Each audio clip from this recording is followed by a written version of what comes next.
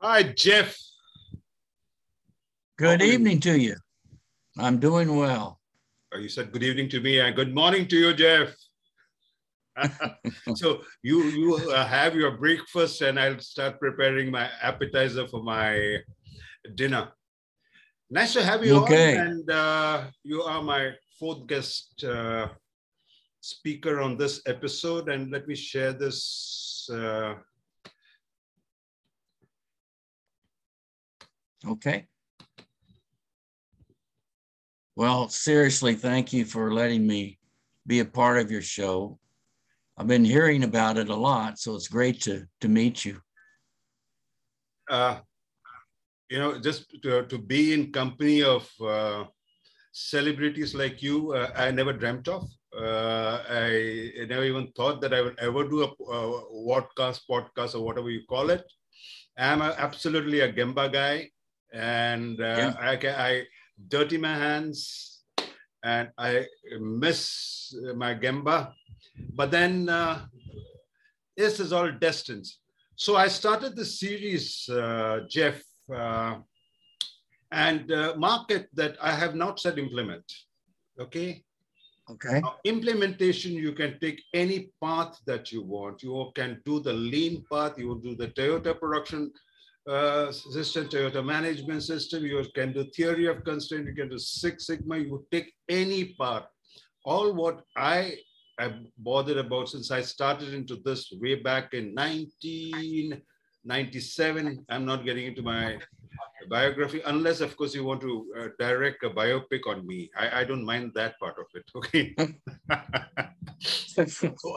Okay. All what I was saying is that having initiated it and having organizations having gained some, I mean, benefits at the initial stage, suddenly we've just not been able to sustain it. Yes. So that's what that was the series about, and I may not have another series because I'm going to go on, whether it is 2022, 2023, somewhere, somebody will give me a magic pill, uh, and whoever would like to use it can use it, and just ensure that whatever you started, sustain it. Okay. Yeah. Yeah. So, Well, that's very difficult. sir, I wore this wedding ring 41 years ago and have sustained it for 41 years. Yes. And it wasn't easy, was it? Uh, well, we Don't had a. answer that. Don't answer that. That's not a fair question. Yeah. Now, irrespective of where you are in the globe, we go through the same journey. Yeah. Okay. And the best part of the ring, sorry to take your time, is your time. The best part of the ring is whoever is outside wants to come inside the ring. Whoever is inside the ring wants to go outside the ring. Now, I don't know Yeah. why. Yeah. Okay. So, Jeff, here you are. President of Value Creation Institute, and I jokingly said that I was very serious. Instead of putting dollars, why don't you put rupees? And I would love to have you across in India. And you're the regional partner for Six Sigma Management Institute. Yes. Masters in Statistics, Miami University, Bachelor of Science in Mechanical Engineering. I'm not going to ask you, why did you go from mechanical into statistics? I'm not going to ask you that because my focus is different. Okay. And here you are. You are, as you were telling me, one amongst the 24 who have the designation of Certified Lean Six Sigma Executive Master Black Belt. And yes, your coach, mentor, teacher, whatever you designate him as, is Dr. Michael J. Harry. And you yes, did that that's right. in 2015. I'm sorry, that's getting covered, but then it's in 2015 that you got this certification. Right. from That's none right. other than Dr. Michael Harry. Great, sir. It's really a divine wink, as I said, to have you on my show. Well, as we have put over there, you started your career with General Motors, 1976, 34 years in GE Aviation. You're now the regional partner for Six Sigma Management Institute and the Value Creation Institute from 2013. Is that chronologically correct, sir? Yes, that's correct. And it's a long journey. It's just it's a lot of I'm very thankful for all of those experiences. Lots of people involved in that. Today, I have a commitment from you that you're going to share all your experience with us. And I intentionally did not use the word promise because promises can be broken. Yes, okay. Be broken. Right. So here we go, Jeff.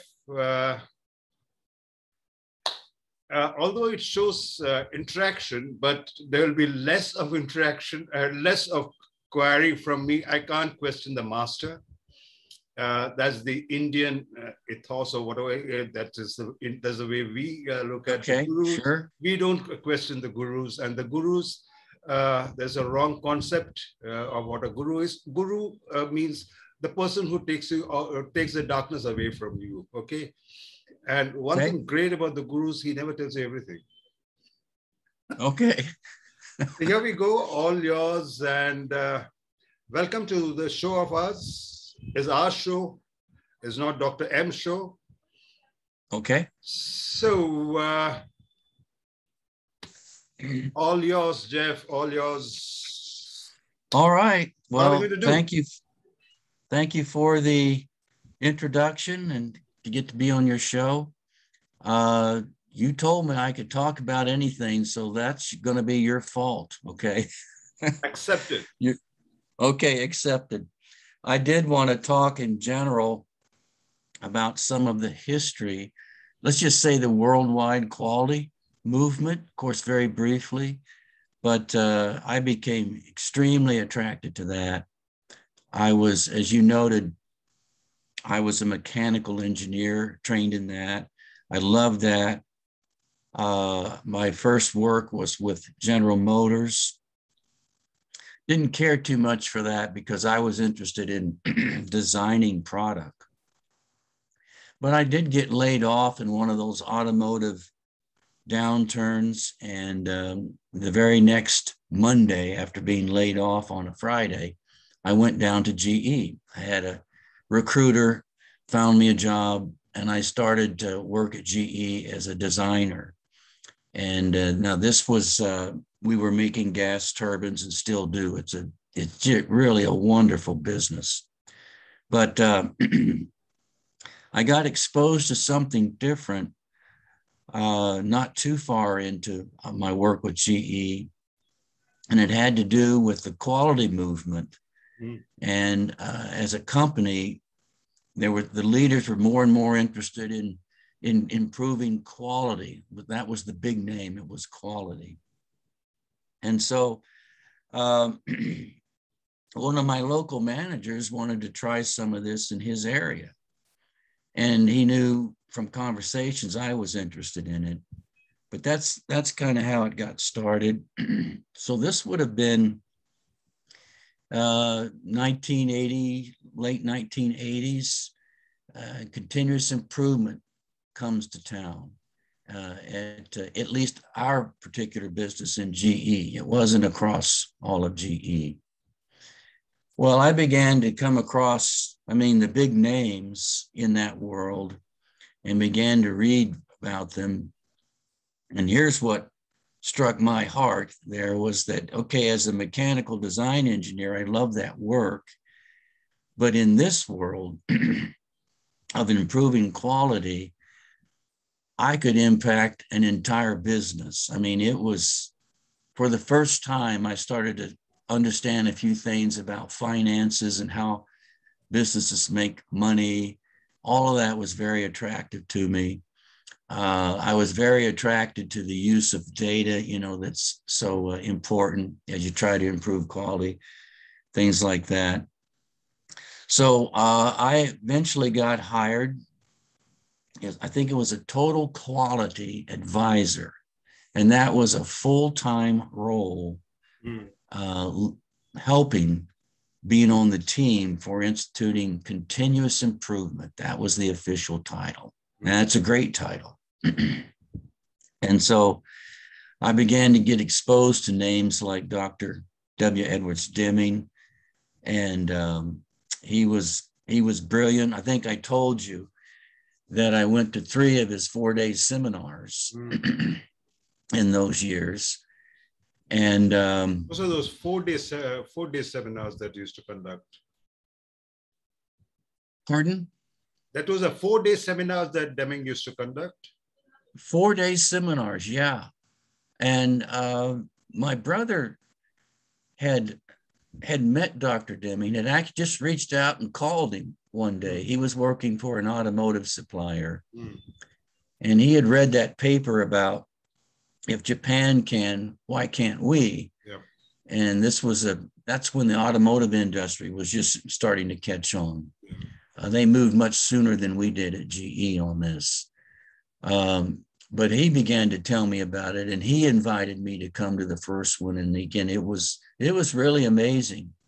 I don't know, he's probably maybe 90 years old at that time. Yeah. And he's and he's teaching all day long, 4 days straight. Anyway, wonderful experiences. But back to how we applied it, because I wanted to talk about what was impressive about it, but it didn't last. And I know that's the theme of your show here. We did not sustain it. It didn't last. I want to talk about both the good and the bad there. And the same thing with Six Sigma. We were outstanding implementing Six Sigma. And of course, other GE folks would disagree with me, but I believe that. Jeff, a question for you. Yeah. Where did Duran come into play with Six Sigma? Good. In continuous improvement, I didn't learn about Duran, but later on, it was Michael Harry, the co-founder of Six Sigma, that was greatly influenced by Joseph Duran. Okay. And just a couple of things that impressed him was Duran saw problems as just something waiting for a project to be completed on it. He believed all improvement was done project by project. And that really impressed Dr. Harry. And then, of course, Joseph Duran's management thinking, you know, how you lead things, and all of that greatly impressed Dr. Harry. And you'll see that in his present training, which still exists. You can see his references to Dr. Duran in that training. So there were other influences at that time on Dr. Harry, but that was a big one. And I believe I mentioned to you, from my perspective, Dr. Deming, Michael wasn't very impressed with Dr. Deming, okay? He liked Dr. Duran, okay? So Duran on Six Sigma, absolutely, because it impressed Dr. Harry very much, and he adopted a lot of those principles. Yeah. Okay. So anyway, continuous improvement was excellent. We hired an outstanding consulting firm to come in and teach us.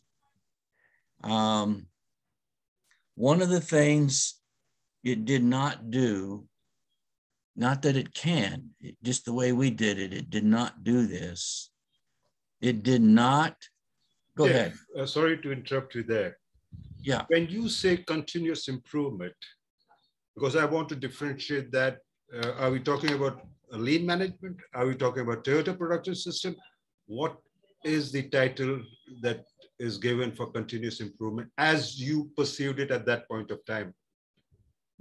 I would say it was mostly process improvement. Okay. Not titled We as didn't lean know, management we did not. or What's Toyota that? product. It was not titled as lean management or Toyota No. management. It was just called No. Oh, continuous okay. I improvement. get you. No, the title was continuous improvement. Okay. So that was the name of it. But it was mostly about process improvement and making better use of data. No, it's still an outstanding program. I'm impressed with it. It was company-wide, very well organized, top down, you know. But in my opinion, we dropped it because we weren't seeing the results. And I'm talking about dollars. Okay, I'm talking about improving metrics. So the operational performance, the financial performance, we just didn't tie it in with that. Jeff, Yeah. I want to paraphrase what I heard you saying. Okay. I heard you saying that in GE, you ran this program called continuous improvement, which was process improvement. Yes. Right? But it did not have a subtitle, or it did not have a tag of lean management system, or it did not have a tag of Toyota production system. It only emphasized on process improvement using data or whatever it is. But yes, that title of lean or Toyota was not associated with continuous improvement process as you adopted it. Am I right? We didn't know. We did not know about it. Thank you very much, because I don't want. I was, because we normally associate continuous improvement. We get lean into the picture, we get Toyota into the picture, but this was a simple, pure, continuous improvement of processes. Yes. Yeah. Thank you for clarifying that too, because in my mind, that's how when I hear that term, I know today it's very general. But in my early days, it was a very specific effort program, if you wish, to improve operations. It was process improvement. Yep. Very simple. And I love it. It ought to be done today. So it's good. All right. So as I was saying, we were talking about sustaining it. We had the organization infrastructure all set up to do that. But the big thing is the same with Lean Six Sigma today, but the big thing was when we were doing those projects, when we got improvements, we didn't bother to figure out how did it help the business. And, you know, usually that's going to be in terms of finances. Ultimately, that's in terms of finances. And we didn't do anything with that. So I remember this was a shocker. And Jack Welch was the CEO at that time, the chairman, and he didn't like continuous improvement. And this might be a shocker because later he was a champion of Six Sigma, of course, but he didn't want us going out to get data and solving problems. And I'll never forget this. I came into work one day and I was told, your job is gone. We're not going to have any more, what do we call them? Total quality advisors. We're not going to have any more of those because we can't, if you guys can't make a decision quickly, you know, that was Jack's approach. Make these decisions quickly. And we were gathering data in order to make, and he did not like that. And he axed the whole thing. Now, this wasn't across all of GE. This was just aircraft engines. Now GE Aviation, you see. So, and things turned around completely later, but that's one of the reasons he killed it. But in my opinion, we would have continued to do it if it was showing the value, if it was showing value to our leaders. Yes. Jeff, even today, if any of the improvement processes, irrespective of what you title it, lean, Toyota production system, whatever it is, unless the way I experience it, what I hear is, unless it converts, or the owner or the whoever is running it does not see it in his bank. Yep. If he doesn't hear the ruffle and shuffle and the noise made, the coins and the dollars or the rupee in our system, he is not bothered. All what he is doing is that he wants cash in bank. The entire process is sell whatever you want to, but I want cash in my bank, not even check, because check will bounce. Right? That's so right. Jack Welch was not different from what we have got enough Jack Welches now. They all want to hear the noise of the money. And they should. That's what they're paid for. And as fast as possible. Yeah, as fast as possible. Yeah. Oh, no, you're right on target. But we didn't have those connections. That's been corrected today, by the way I would, consult with it and whatnot. That's been corrected, but we did not have that. And so it was gone. I still have all of the notes and things, from the training. These consultants, they were outstanding. But anyway, I think that's ultimately why it failed. But the other thing was, it wasn't connected to financial performance. But remember, at that time, Jack Welch was not a fan of the use of data to drive improvements and whatnot. So that was also significant. So I didn't. So if I hear you right, and if I'm relating it to the theme of our podcast, is when the owner, the leader, whoever owns the business, does not see the cash in his bank account, where the throughput time is as low as possible by the time that he invests and he gets the ROI into his bank in cash. Right. And whatever his thought process is, whatever the leader's script is, or whatever his thought process is, if it does not match with any intervention that the other experts or the practitioners do, it may not sustain. It will not sustain. So if you want that magic pill for how to sustain this, at least part of that pill has to be, it has to deliver value. Now, we normally measure that with dollars, currency, of course, but it has to deliver value. That's the focus. It's really not even quality. That's just a means of delivering better value. So, yeah. Okay. So that's what happened there. Guys like me, there were a number of key leaders that recognized we should never have given up on continuous improvement. I mean, it could, look, the basics of this, it's like gravity. I mean, you don't get to argue that gravity does not work. You follow me? These principles work. If they don't work, it's usually a leadership issue, okay? But they work. You don't get to say, oh, we tried lean and it didn't work. No, well, you can say that, but lean is not on trial. Statistical process control, it's not on trial. These things have been vetted for decades, okay? So anyway, I'll go on with that, but. Relief. Yes. Thanks. Yes. Lean is not on trial, nor is statistical process control. Thank you very much. Yeah, not at all. So again, as a consultant, that's why I prefer to work with the leaders, the C-suite, whatever you want to call them, And if they can't see that financial value, you should not even start.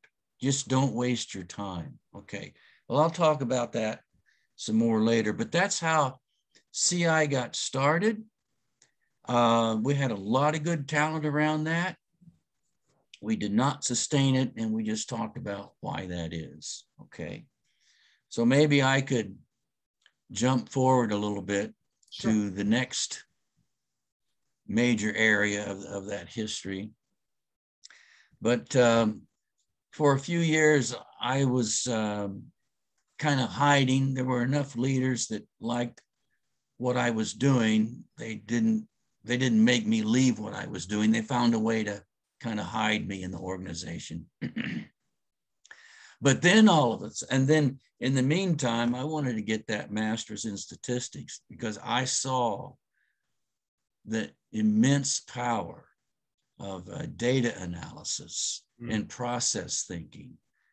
It is tremendous, and it is, of course, today as well.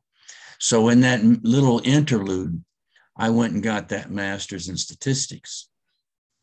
And the state university was Miami University here near Cincinnati, Ohio.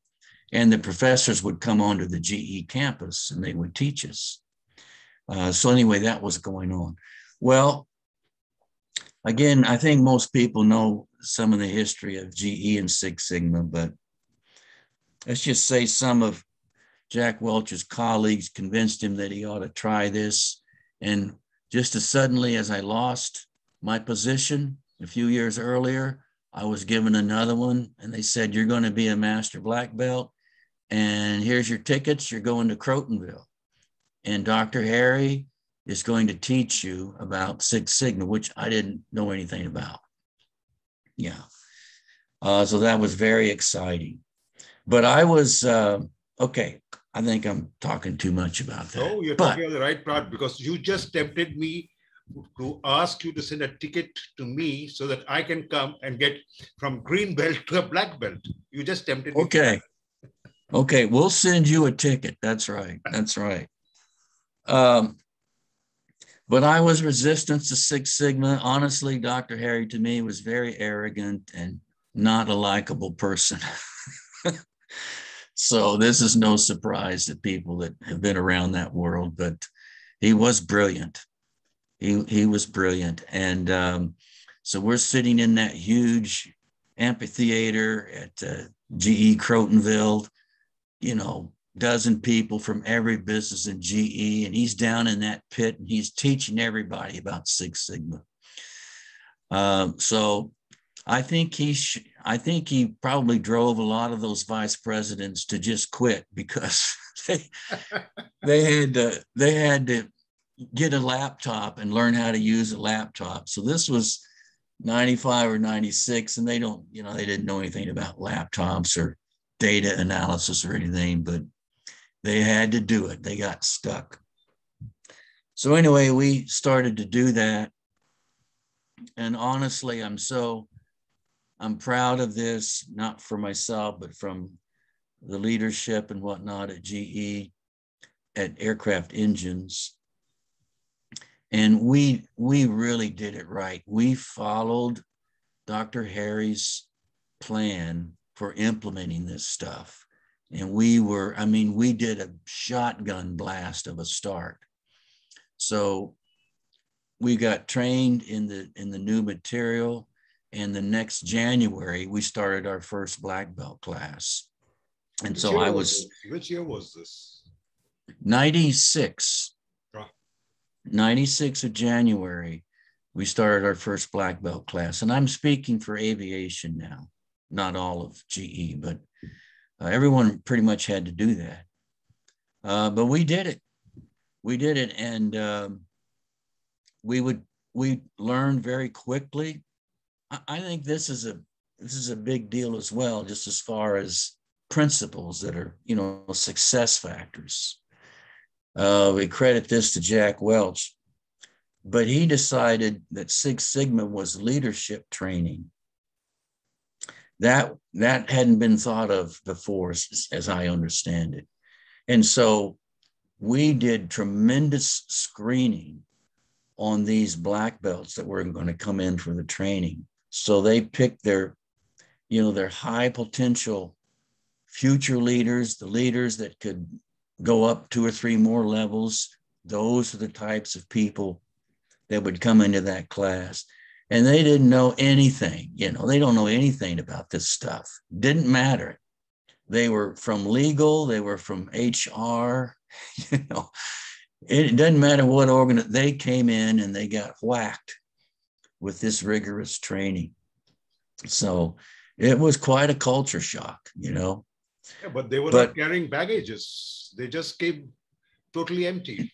All the more reason. Yes. They absorbed. Oh, that's true.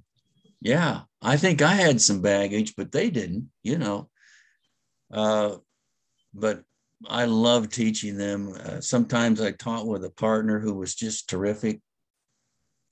But anyway, I want to talk about those finances again. So it didn't take us long at all to realize, oh my goodness, this isn't just about quality. This is a moneymaker.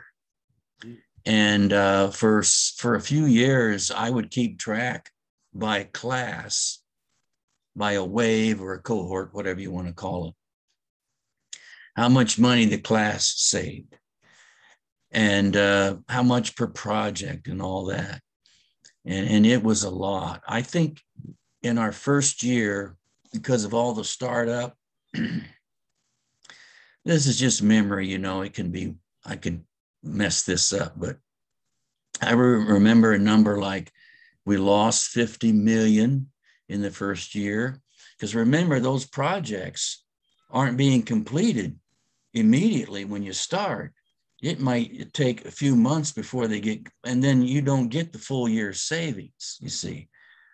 But after that, it was double-digit returns on what we spent on the program versus what we got back. Hundreds of millions. Now, I should put it in context. I think the revenue in those years for aircraft engines was maybe 15 billion or something like that. But we would get hundreds of million year after year on that. And why was that? Because those projects were aligned with financial goals that were stretch goals. I could talk about that, but based on what we were just talking about, they were aligned with financial performance. And we had tremendous talent, but we had a chief financial officer who was tremendous.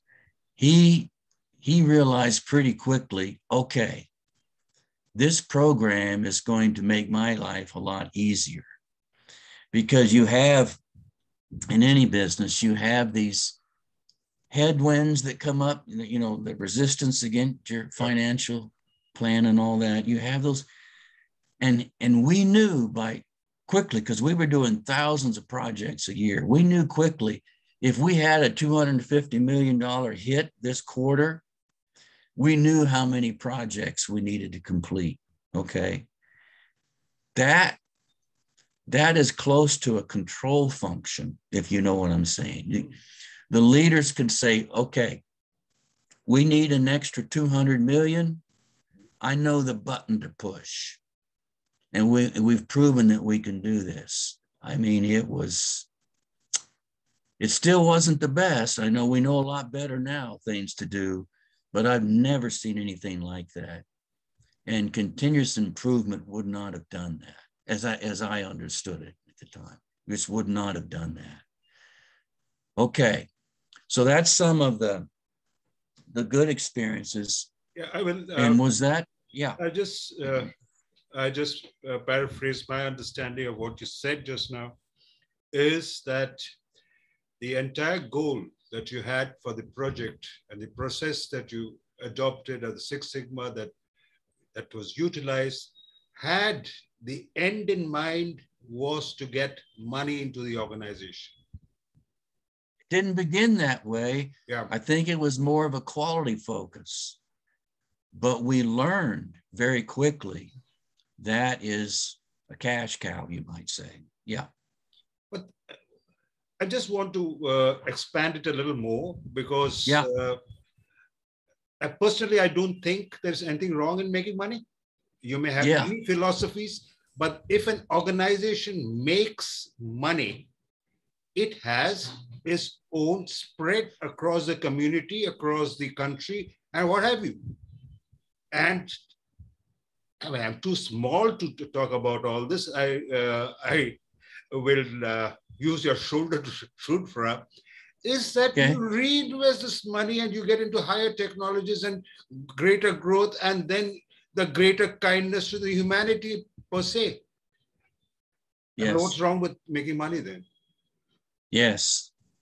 Well, you can't help someone if you don't have anything to give. So, but along those lines, talking about community responsibilities, social responsibilities and whatnot, that is all very important. But I don't think a company can do anything better than this for a community, and that is to provide a job. If a company can provide a job, that is an enormous blessing for a community. So you have to be able to have some margin. You got to have some profit. And if you've got the right people in place, just like you said, they will reinvest it. And the blessings from that are enormous. Yeah. So I'm right there with you. Very important. Dr. Deming used to say, don't think that it's the poor performing companies that need what Dr. Deming, is teaching. The greater responsibility is with the successful companies. They're the ones that need it the most for reasons we were just talking about. Yeah. Okay. So anyway, that happened, and it was an exciting time. We were generating leaders. Our leaders were being picked off by other divisions, if I could say that, of GE, to go help them, because Six Sigma, I really think more of it, it's a management system, okay, for the watching over the financial performance of a business. That's primarily how I see it. And when these leaders know how to do what I was describing, like go into the operations and improve them through this approach, this management system, they make excellent leaders. So they would go to places like 3M, they would go to the Boeing company, and they were being picked off and going to these other areas. And then within our group, the aircraft engines, you could tell pretty quickly if this person had been trained in Six Sigma principles, along with all the others. It's not just that, but just to add this to their skill set, they would lead that way. They would lead in the terms of process thinking, making decisions with data, tie projects to your goals, and that sort of stuff. So a big emphasis on Six Sigma as a management system. And of course, everything I'm saying here applies to lean as well. It's the same. These are principles that have to be accomplished, whatever you're doing. It doesn't matter. So, okay. Well, we had a good run on that. Jack Welch retired. The new chairman wasn't that interested in Six Sigma. Remember, not all of GE enjoyed this kind of success. There were still businesses that they didn't want it. I mean, they kind of had to do it, but they didn't want it. Okay. But at any rate, we got a new chairman and wasn't very interested in Six Sigma. And I felt that almost immediately, because with Welch, I mean, you think about this. He tied, it was either 40 or 60% of the executives' bonus money to meeting Six Sigma goals. Now, he did that immediately, okay, when we started to launch this. So he knew right away you had to have those leaders in place, and he gave them a carrot, okay? And that was your executive compensation, your bonus money is heavily tied into meeting these Six Sigma goals, and it worked. Yeah, it doesn't take a genius to know that that's a motivation. So he had a carrot and he also had a stick, because I remember there was a VP or two that kind of spoke out against it. We don't need this, and they retired. Okay. So again, this is my feeble memory, but I was there, learning all these things of how it was happening. Well, so it started to deteriorate, and we still trained a lot of folks, but some things began to fall away. I think after a few years, we began to maybe back off on the strict requirements to enter the program. I felt that you can see that in the class. We stopped. We began to stop showing those financials and the rigorous reviews and things on the financials from Six Sigma coming out. We even began to talk about not tracking the financials anymore. Can you see how it's starting to deteriorate very quickly? The major link or the umbilical cord that you had with the process, the tool being Six Sigma to deliver the finances of an organization. As I hear you say, the umbilical cord started snapping, and there was not that sort of a correlation drawn between the efforts put in and the revenue coming in. Yes. Are you right? Yes. Yes. And to that point, thank you for that. We did some things wrong in those early years, and this contributed to lack of sustaining it. Now I'm exaggerating, but it's just to try to make the point. That's right. We tried to make every problem a Six Sigma problem with the full rigor of Six Sigma. That was a mistake. Dr. Harry didn't even teach that. So anyway, that frustrated people. It sounds like, there's a saying that we all say, for a hammer, everything is a nail. Yes. Right? Yes. Okay. Yeah. But you see, it was such a heavy top-down approach. Every salaried person had to become a green belt, had to do a project. Now think about that. In some of those years, we were doing 15,000, 16,000 projects a year. Now, were all of those value-added projects? So think about it. You had to complete a project to be certified as a green belt, okay? Every salaried person. Now, do you think all of those? Yeah, go ahead. So I'm sorry. What I hear you saying is that it had become practically a ritual. Okay. Yeah. Yeah. Sorry for this. For example, I say my prayers every night before I go to sleep. Right?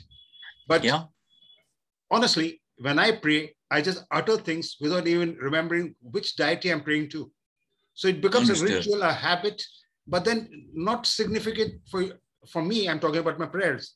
It doesn't add value to me at all. I mean, I'm just saying it because I had to say it. Yeah. I'm sorry to disrupt it. It just thought that occurred to me. No, that's okay. I love it. Blame it of lack of turf on my head. Sorry for that. Okay.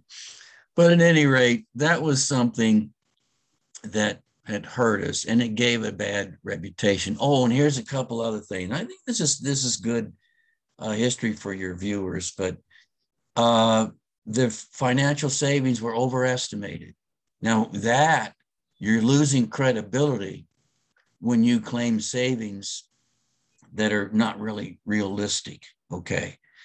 So some of that rigor began to fall away, meaning we used to have finance very much involved in making sure these savings are ones that will go to the bottom line on the income statement. You see, that rigor is so critical. And then see, we were starting to lose that discipline. So not everything is a nail. The finances, people are starting to distrust the financial savings. You see the deterioration coming in. Yeah. You don't have the chairman, not that interested in Six Sigma. These things are starting to happen. Now, who else sees these things? Well, middle managers see these things. The top managers see these things, and they realize, they need to be aligned with the top. Yep. They don't have to necessarily be aligned anymore. Okay. So sorry. So the stretch target initially, which was started by Jack Welch, was linked towards the bottom line and the finance. What I hear you saying now is there is a little bit of disconnect between the stretch goals. Maybe it was not aligned or directed towards the revenue part of it. Am I right in capturing what you said? That's right. It over time, it deteriorated like that. Yes. And then, of course, people don't want to become Six Sigma trained anymore because it used to be a ticket to promotion. You follow me? Yeah. It was the leadership program. So all those beautiful things, I guess we didn't do enough risk management on what really needs to happen to sustain it. Okay. But I mean, just some lessons learned for your viewers on some things that happened there.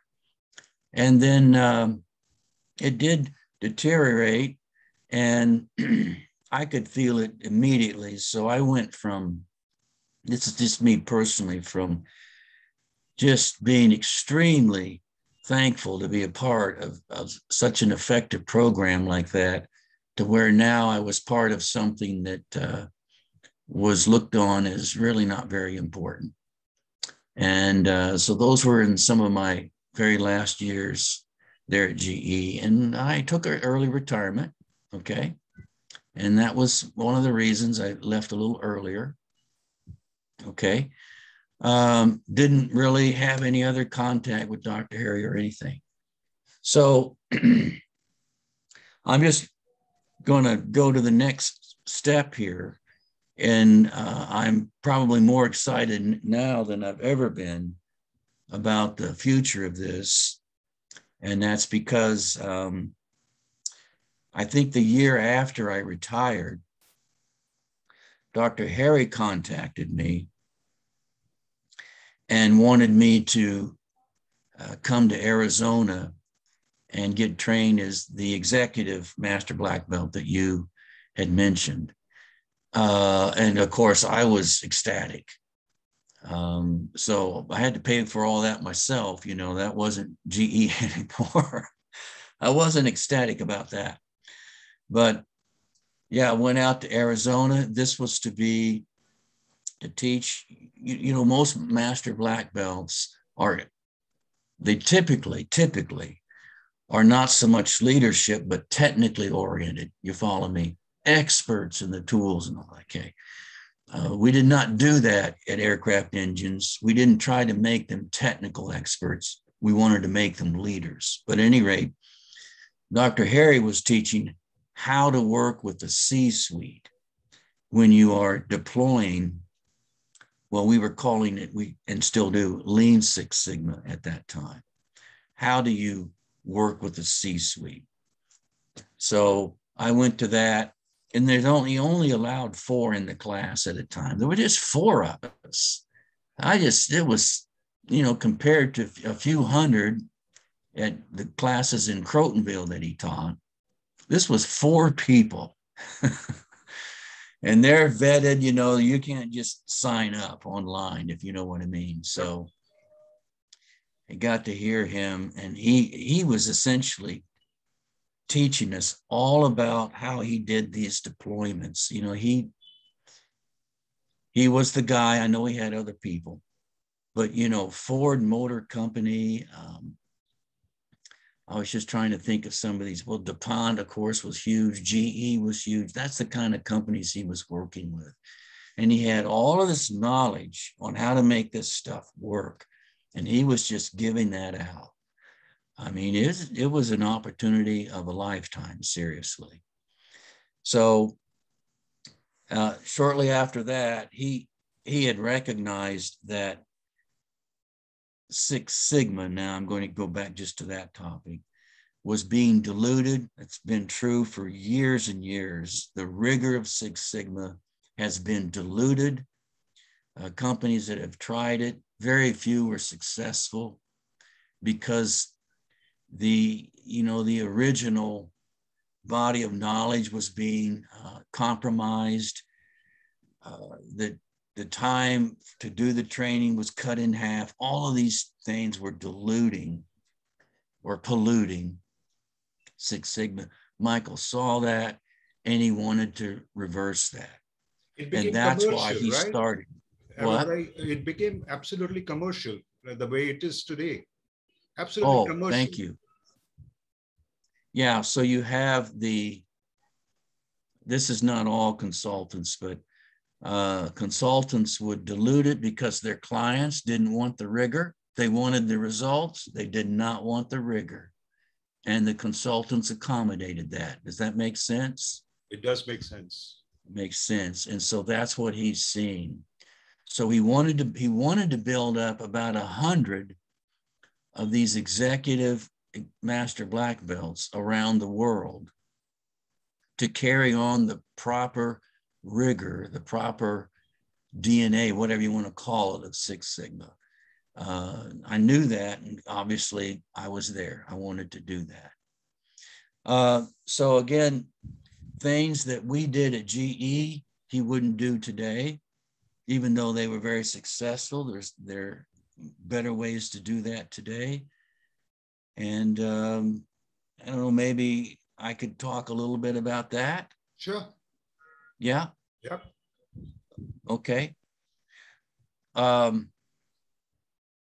Just a couple of comments. I think the 2 main competitors we would agree in business improvement, operational excellence, whatever, the 2 main competing methodologies are Lean and Six Sigma. And I do know that they compete. I'm not naive. Okay. But when you say you want Lean Six Sigma, this is probably what will happen. And I've learned so much in these last very few years from Alan LeDuc, who has taken over the thinking of Dr. Harry and trying to preserve that thinking. Okay, so Alan LeDuc. So I work with Alan, but I forgot what I was saying. What was my last point before I mentioned? What you were saying was that you wanted to continue and tell us the episodes about, after Harry, and then you started working for Alan, and the change in the Six Sigma concepts. And you also emphasized that you wanted to have is it okay to say a pedigree that will carry the DNA forward of Six Sigma and Harry's thinking? Okay, I like that. I'm with you. I was starting to say that if you teach Lean Six Sigma, this is just typically what happens. And again, I was giving credit to Alan for this. you are going to emphasize one or the other. That's just the way it is. And so if you're a Gemba guy like you would emphasize the lean aspect. A geek like me, I'm going to be emphasizing the Six Sigma aspect. Okay, I'm just confessing my bias. But I believe since Six Sigma is ultimately a management system, the way we see it, it is the umbrella. And you bring anything into that umbrella you want because it's a management system. Yep. Okay. You bring whatever you want. There's new stuff comes up all the time. Fine. It has to be organized. It has to come under an effective management system if it's ever going to work. So I don't care. Go. Sorry, Jeff. And yeah, thanks for that point. Because, yeah, a Gemba guy like me, we've got pet theories, right? I call it pet theories. Pet theories, according to me, a Gemba guy says, if it is not done in Gemba, Six Sigma is only for projects, and Lean looks after the Gemba. Okay. Yeah. Now, the Six Sigma guys would say, hey, that's not what it is. Projects are more important, and what we tell you, you do it. And we counter it by saying, the operators don't know what you're doing. So who produces the values? The operators. And what the hell are you doing in your AC room playing around with mini tabs? It doesn't bother me at all. We can do whatever we want even without a control panel.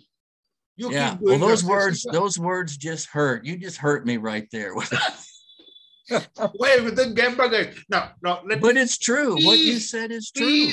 Peace. Here I will get the piece of the pigeon. The pigeon doesn't know which wing is enabling it to fly, whether it is a Lean or the Six Sigma, it flies. Yeah. Does it attribute to the left wing or the right wing? It's a management system, as you said. I'm game with you. Yeah, it is. And the management system I think of is the reason it's so powerful. Did you say I could share my screen? Did you say that? Yeah, you're free, sir. Yes. Okay, I'm going to draw a little picture here. So bear with me. This is going to be risky now because I'm not an artist, but I think this is important. So I'm going to share my screen right now. You advocated taking risk. Yeah. Okay. So I'm just going to do a little sketching. I'm probably in the middle of the camera here, but I'm just going to do a little sketch. Okay. So this is a big deal. It's not a unique concept at all, but I want to show you, this is an example of when I say it's a management system. Now, okay, I'm just going to go ahead and do this. We have the business level, the operational level in a business, of course, and then the process level. This has got nothing to do with the organizational hierarchy. The triangle. What's that? The triangle does not have to do with the organizational hierarchy. Well, in a sense it is, because your C-suite's up here. And but anyway, what I'm saying is at the business level, you measure things like, earnings before interest and taxes. You do market share. You do net income, high level business metrics. Now I'm just talking about a system of management. Okay. At the operational level, you might have inventory turns. You might have on-time delivery. You might have yield. Things like this. At the process level, much more specific metrics. Yep. In the CP, CPK, defects per unit, these types of things. Yep. But the management system, every company does this, but what's different is we're trying to get a correlation among the metrics that are used within the business. So if let's say a business wants to focus on cash. I was just with a client this week. Cash, well, that's always huge. But let's say you want to focus on cash. Then with this system, you want to come down into operations, and it's always a matter of focus. Where would I focus to impact cash? Well, let's say someone believes, well, it's yield, or let's, instead of yield, let's do it's on-time delivery. Gosh, if I could just deliver these products on time, I would gain more revenue. And if I could improve the yield, of course, your costs go way down. Yeah. So, but then what you're going to do, which processes now do you need? Which processes? Well, maybe it's a machining process. Maybe it's the way you process your quotes. Maybe it's accounts receivable. I don't know. But these are processes. So what should we focus on in order to, correlate all the way back up into your strategy? Now, I know you got Hoshin planning. I know you got. Go ahead. Jeff, sorry. Let me paraphrase what you said. So the starting point is you start at the business level, okay? And I'm just narrating what I heard you saying. So check me out anytime. So start at the business level, check what the customer wants, then take that parameter, link it. How do I make that successful at the operation level? It could be any of the three that you said: inventory turn, or delivery, or yield. Yeah. Once you stick to one or a combination of that, then you come down to stick which are the processes that is going to enhance the yield, reduce the delivery time, and then you link it up, saying that this is what the customer wants. So it is right from top right to the process that you select. Am I right, sir? Yes, you are correct. And I know we think that way logically, but I'm talking about metrics. Yeah. You always have metrics at the business level because you measure the stuff that's important. You have to have, but it breaks down when you go into operations process. They have measurements too, but the linkage is what breaks down. You got it? Yes. This is huge. We were not taught that. This is a different generation of Six Sigma, what I'm talking about here. This is what we're now doing, okay? It's just one thing. Now, please, I know this is not innovate. I know that. We're just talking about recognizing the power of having this control function that we just described.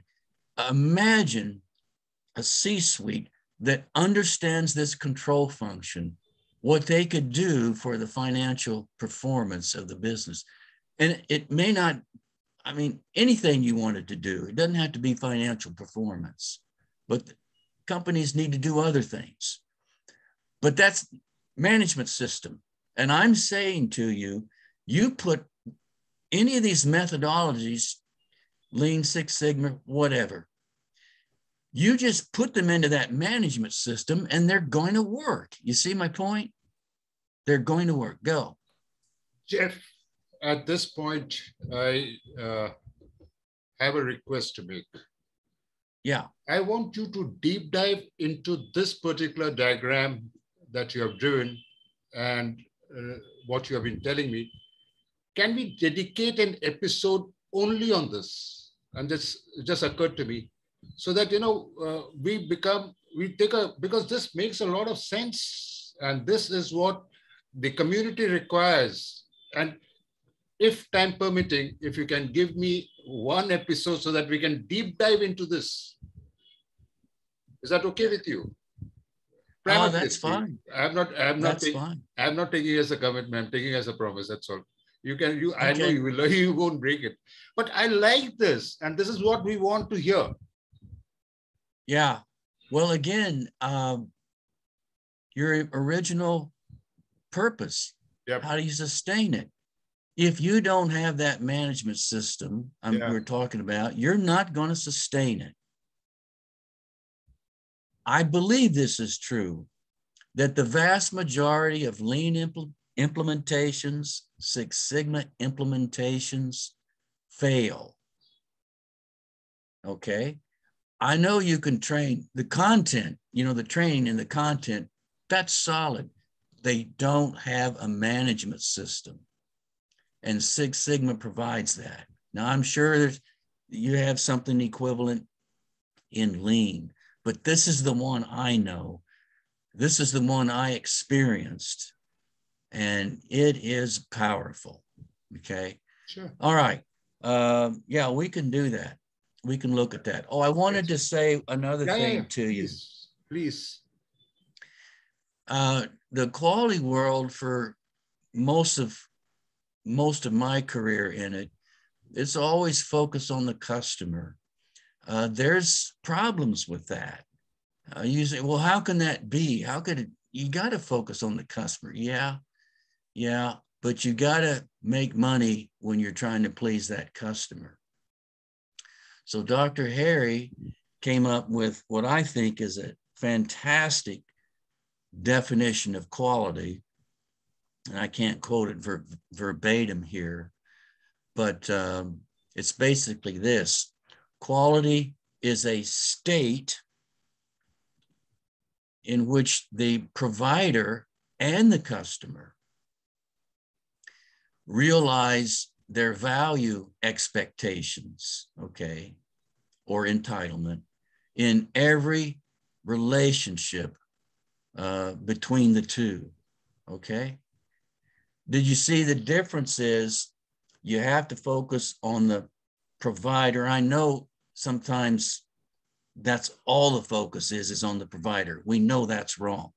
There's a reason you've heard focus on the customer, but we're not hearing focusing on both very often. And I love that definition of quality. Very healthy. Yeah. Okay. What I hear you saying is, in my terminology, is that there has to be an excellent balance between the voice of the customer and the voice of the business. Yes. Both have to have an equal weightage, and both have to have a win-win situation. I'm sorry I'm using this cliche of win-win, etc., but the both has to have the right balance. That's what I hear you saying. I mean, that's what is in my head. I mean, I hope I'm right in interpreting you. No, you're right. My wife and I were just on some Uber rides on this business trip I mentioned. And I thought it was extremely valuable that not only does the customer, the person in the back seat, they get to comment or rate the driver. Okay. Now, but the driver also gets to rate the passenger. That's very healthy. When I think about just services like, okay, we're on the airplane. I mean, think about those flight attendants. They're trying to be so nice to you, and some of them get treated like dirt. It's kind of sad, but it's both ways. So in the service industry, they try so hard, so hard to please the customer. But remember, the customer has their part to do as well. So anyways, two-way street. Okay, those are some highlights. Great. I think I like the way you do this. I'll try doing this artistic work sometime. Yeah. Well, I'm embarrassed about my pictures, but No, it's looking good. they're good enough. They're good Good. enough. Yeah. Yeah. I think you can share the screen now. You can stop sharing your screen so that, there you go.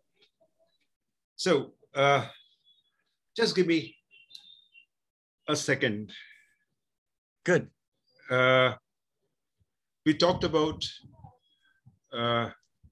we learned actually, I learned everything from the journey that you had. All what you said was your experiences of your experience with General Motors, with GE, of the continuous improvement, and then the emphasis on Six Sigma, and then to understand that, yes, leadership matters. You told me about how the stretch goals have to be aligned with the value, what Jack Welch had said, that money matters.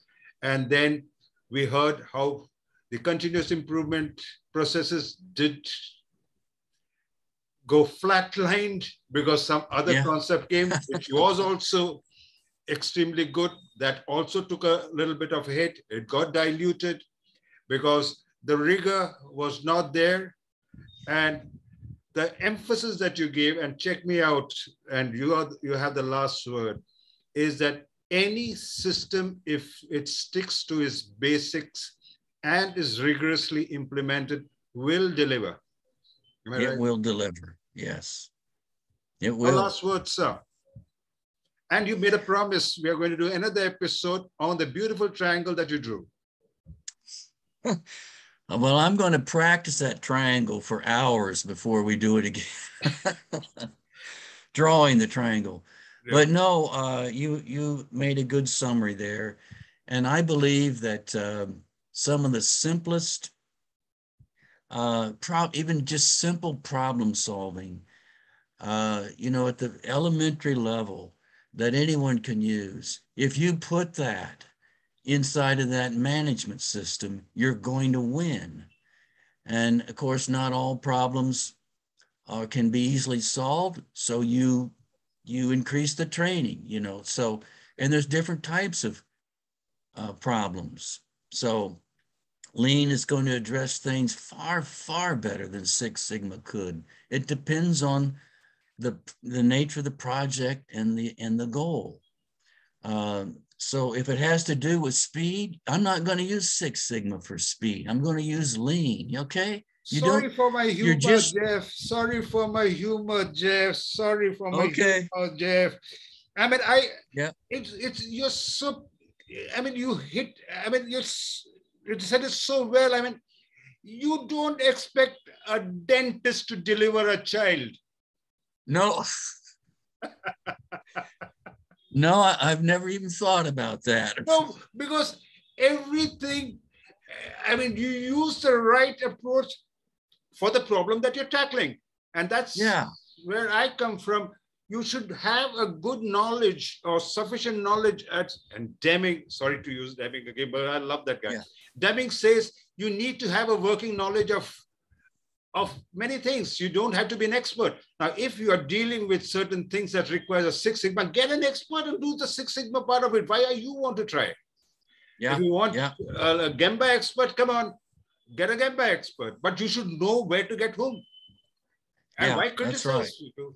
Sorry for that. You say the good words. No, that's good. It's just like I got to stop. I know that. But it's just like, it's not about those tools. Okay, we all know that, but you bump that up to the next level. It's not about those methodologies either. You follow me? It's not about the methodologies. You don't focus on those. You focus on that management system to drive the health of that business, and the blessings that come out of the health of a business are enormous. So I'll shut up, but that's where we are. No. You are going to take a pause at this point of time and you start speaking in our next episode with a beautiful drawing as usual, and stop recording. Nice to have you around, and I'm looking forward to the next episode, and I'm going to harass you till I get you back on with your beautiful drawing. Don't practice your drawing, please. You're